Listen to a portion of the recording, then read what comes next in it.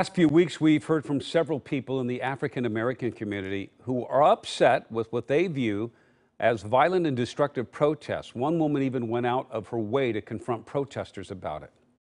Tell me how throwing something is going to stop them from shooting another one. Do you know that It's Raeona Amadi, and back on the night of June 30th, when a riot was declared near the Portland Police Association building, she went straight into the crowd. Amadi, who has lived in Portland all her life, feels like demonstrators have now co-opted the Black Lives Matter movement.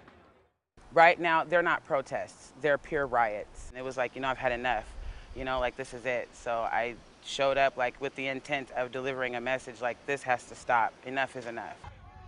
We spoke with her about her experience that night and where she would like to see Portland go from here.